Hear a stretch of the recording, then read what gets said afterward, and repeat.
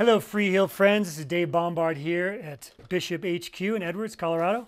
And I'm going to show you today how to mount a Bishop BMF to a ski. We're going to be mounting a 2022 BMF R to a 2022 Powderhound. And I'm going to unbox it right now with this fancy knife.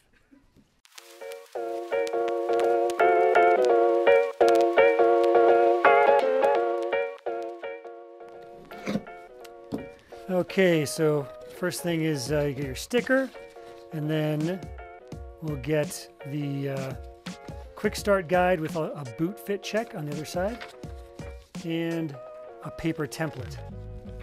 This one's already been cut out. Then we have the brakes, take the bindings out. Finally here we have our brake covers, switch plates, toe cage covers, switch pads. These have climbing wires on them, and also then finally all the screws you'll need to mount to the ski and to mount the binding to the switch kit. We have 18 ski screws here. There's 4 brake cover screws, and then we have 4 pan head and 4 flathead for a total of 8 binding screws. Next, you'll match your boot sole length line on the paper or a fancy fixed jig with the boot center mark on the ski. To determine your boot sole length, some boots have it on the boot, or if not, you have to measure that distance in millimeters from the tip of the boot to the end of the heel. For 75mm duckbill boots, you need to subtract 10 millimeters from that measurement. On the Bishop skis, there's a line with a BC for boot center, and we find it's easiest to take a T-square, extend that line across the whole ski. That way you can find it with either the paper jig or our jig.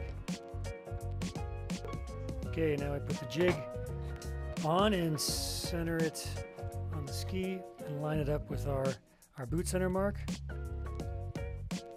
Again, using our boot sole length for our boot, so in this case is 3/16.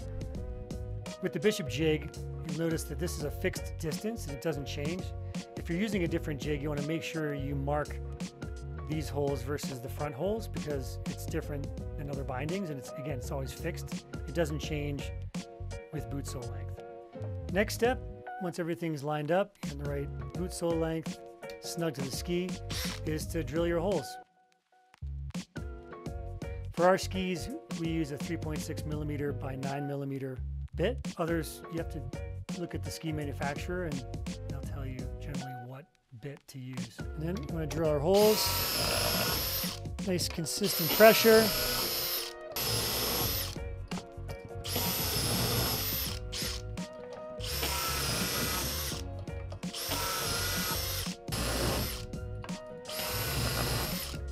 And then take your ski over, tap out, make sure there's no dust in the holes, and you're ready to mount the plates. So we recommend binding glue. Depends on the ski. Some skis recommend epoxy, but all our skis we recommend the binding glue. So the next step is to go through all the holes and fill them up with glue. Just enough to fill the holes.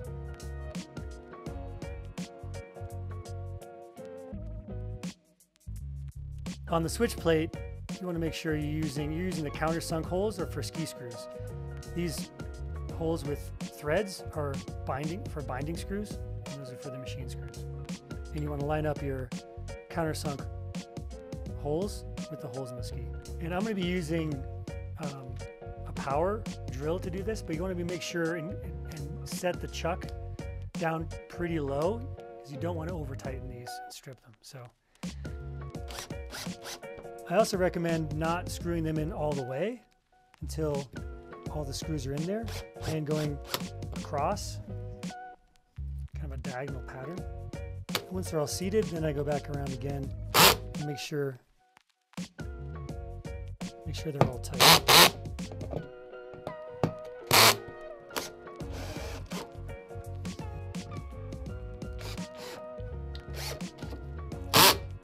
For the switch pad, you always want to align it so this arrow, sort of pointy part, is going forward.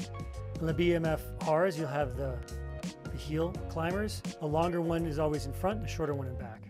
If it's a BMF 3, it won't have the climbers. If you do want to check, it's a good idea if you're not very experienced with mounting, to check and make sure with a hand screwdriver that everything is tight and everything is good. We like to install the brakes to the binding before we attach the binding to the ski. Then we have the brake cover, and the brake cover screws. For the BMF R, you flip up the torque lever, and that gives you access to the base plate. I'm going to take the brake, and it slides into this slot right here. And while that's there, you take your brake cover that goes over the top.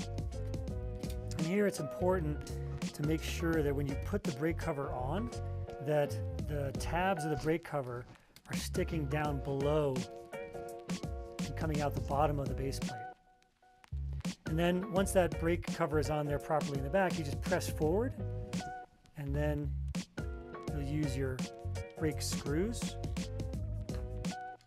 and a number 2 Phillips screwdriver and screw those down. And the key is important to make sure that the brake cover is sticking out of the bottom, and also the brake wires. These are the panhead screws here. These are used in the BMF 3 for all the screws, and then for the front 2 of the BMF R, these are the flathead screws, and these are used for the back 2 of the BMF R only. The screws also have Loctite already on them. BMF 3 only uses the panhead, and it's pretty easy to get access to. So there's 4 panhead screws versus on the BMF R, there's 2 panhead up front and 2 flathead screws in the back. All right, when mounting the R, I like to open up to tour mode, actually lift up the binding a little bit, and then go back into ski mode. That gives you really good access for all the holes. Then you can put it on the ski. Again, with the BMF R, the panheads go up in the front, so you can put those up there. Also, what's nice is when this is in tour mode, it gives you nice access to those screws. I do like to hand tighten these. I won't tighten these all the way yet until all the screws are in. So that's just snug. In the back are these flathead screws.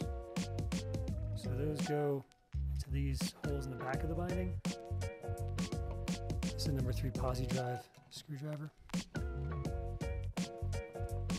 Then once they're all snug, then I do like to go in a diagonal pattern and tighten.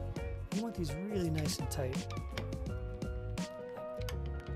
Like very hand tight. Something also important is you always want to check and make sure that these screws are tight. If the binding ever feels loose, you always make sure and check that these screws are tight before you go skiing. The BMF 3 is a little bit easier in the sense you just put it on the ski, and then you're going to use these pan heads that you have access to. The screw here, and then you go through the toe cage to get access to screw that down.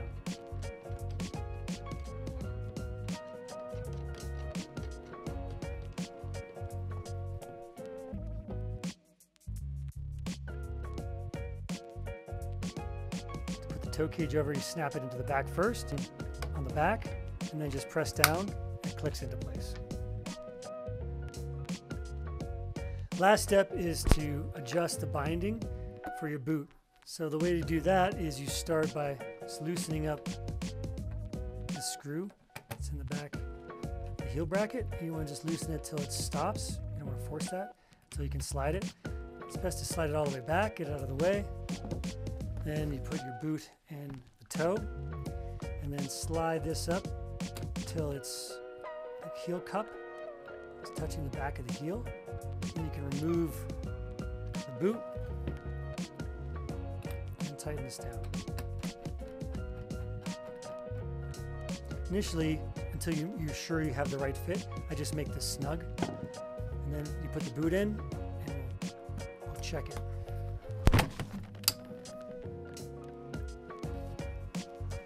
So when the boot is in, you double check and make sure that the fit is proper by lining up this arrow to the back of the tube. You want to make sure the back of the rear case falls within this green zone. In this case, you're ready to shred. Okay, well that wraps up the mounting video. Hopefully it's clear now how you mount Bishop's BMF bindings, both the R and the 3. You're all set, so it's time to maybe crack open a beer, drop the knees, and enjoy the skis. Thank you. You're awesome. Free the heel, ski for